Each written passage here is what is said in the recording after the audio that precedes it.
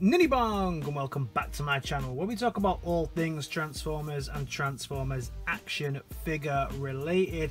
And I'm coming at you today with part 2 of the Transformers versus Terminator review. If you want to jump back and see what I thought of issue 1, which is this issue right here, you can jump back. I'll put a link here somewhere around here, and then you'll be able to jump back and see that review on what I thought of issue 1. This is my review of issue 2. We will jump straight into spoilers here, guys, so if you don't want this spoiled at all, then and you want to see how it all kicks off, then jump into the first one where I do a bit of a wrap up around the artwork and the story in general before I dip into some spoilers. Here I'm probably going to dip into spoilers straight away, as this is the second issue. Second issue wise, obviously the artwork continues to be fantastic within this. The cover itself is absolutely beautiful. I went for cover B again, so you can see, if I just bring out number 1, you can see I went for cover B2, which is more of the Terminator stood on top of Transformers rather than the other way around. I like the look of these cover Bs so far. Not sure what I'll go with for episode 3. To be fair, it took me quite a while to try and get hold of this. I actually found this quite a difficult one to actually pick up. A guy on eBay let me down due to challenges around viruses and things like this, so I'm not gonna call them out here. And then my local comic shop, I went in there to buy it and everything was secured for other people, so then I had to go to the same comic shop but online. So I actually got this from Forbidden Planet online.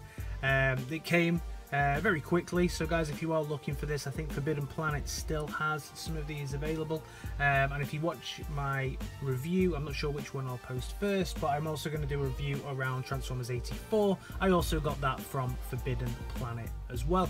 So again, the artwork on this one looks absolutely beautiful. We see a load of Transformers all busted up. We can see Bumblebee, Prime, Megs, Wheeljack, Soundwave, all kinds of things happening down the bottom. Really cool, really nice, and an awesome picture of the T-1000 stood in front of the Ark.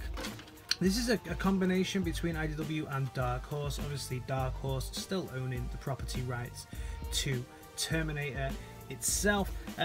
Really nice. So we opened up, so we know that in the last episode, where we finished with the last one, was that the T-1000 that had come back to 1984 was stood in the Ark with all of the Decepticons now being awake, with a broken body of Prime underneath, and it said to be continued, and then it is continued obviously in the second episode.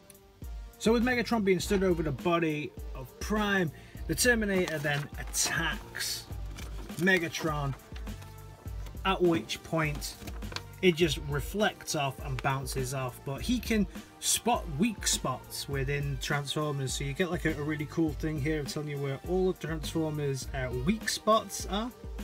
So he knows how to actually get the vulnerability right, and he realizes that Megs' vulnerability is in his eye, so he blasts Megs right in the eye with some shotguns, and he moans about his optic being blasted in.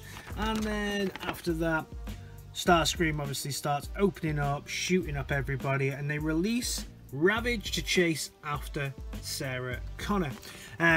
A battle then ensues, and you can see broken Insecticons and things around it. Nice background images here.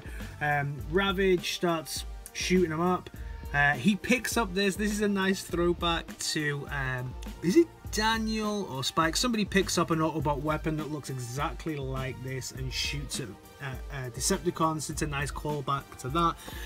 Then Ravage, really nice looking Ravage in this as well. I really like the character modeling of Ravage on this. But Ravage then starts to attack, and they start shooting up the Terminator so much and realizing that this isn't a human and that he's a cyborg underneath. But of course, Optimus Prime awakes after being scanned in the last episode by Sky Spy. But really nice. That's a really cool looking version of Prime.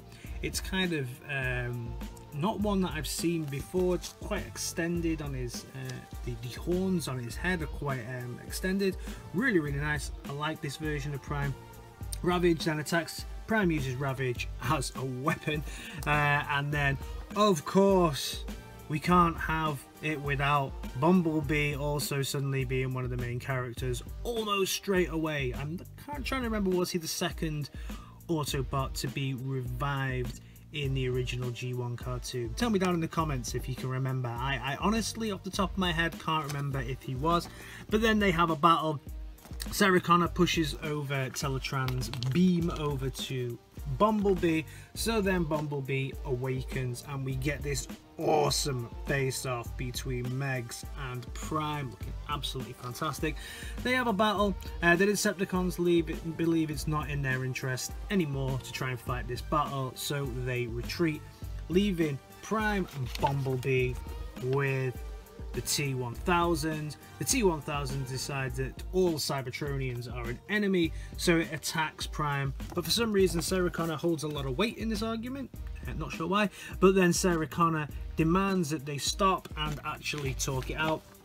And when they talk it out, the T-1000 then tells the story of how in 1984, the Transformers in his world, or the Cybertronians as he calls them, attacked, blowing up things all over the planet and eventually creating a domination over the Earth. The humans rallied to try and create something to destroy them, and the only thing that worked was actually Skynet. Skynet, though, could not save the humans, and the human race died out. So Skynet, being the clever bastard that it is, decided to submit to Decepticon rule, but in the background create a time machine to try and fix all the challenges. Then Prime says, oh right, okay, that wouldn't be us though. So Prime then sets everything straight and says, okay, well, we're sorry that happened to you, but they were the Decepticons, we are Autobots, and explains the difference between the two. So it looks like they will then link up between the two. Then it cuts to the western coast of Oregon, where we see Megs here on a cliff ready to attack something. And what's he going to attack? Cyberdyne Systems. So again, really nice. We get some fantastic artwork in the back. Love this kind of concept art here, looking really nice. Love this one as well. It's actually one of the covers if you want to grab this as a cover. I think this is cover A. Really awesome. Great art there by Gavin Fulton. There's my cover, and then this one is also another cover that you can grab as well.